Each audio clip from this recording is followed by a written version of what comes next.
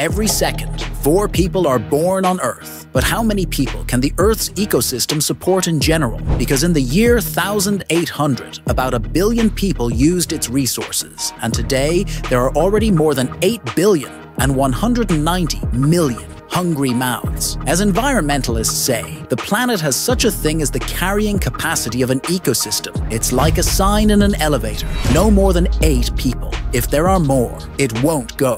So when will the Earth say stop? Today, agriculture produces enough food to feed 10 billion, but only 2.5% of the total mass of 71% that covers the Earth is fresh water. The richest 10% of the population consume 50% of all resources. If everyone lived equally, we would need almost 3 Earth-like planets today, since one resident of a developed country uses as many resources as 32 less developed ones.